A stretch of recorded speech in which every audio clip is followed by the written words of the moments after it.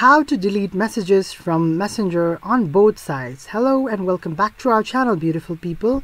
Today we're going to learn how to delete messages from both ends on your Messenger. So all you have to do is log on to your Messenger account, and once you're in the Messenger account, head on to the message that you want to be deleted from both sides. So I have a message here that I want to delete from both sides. I'm gonna show you how to do it. So on the message, while hovering on the message, you will see the three dots here.